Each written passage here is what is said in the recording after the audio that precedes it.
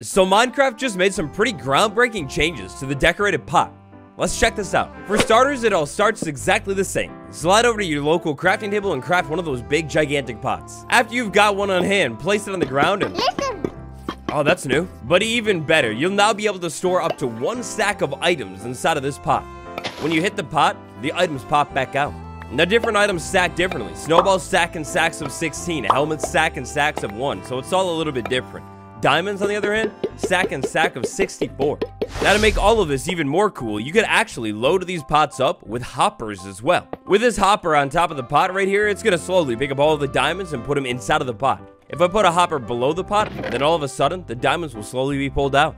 Check the redstone signal. As I start to load more things into the pot, the comparator can read it. And now, if you're just sick of pots in general, well, you don't have to deal with them anymore. Subscribe. Check out the related video for even more.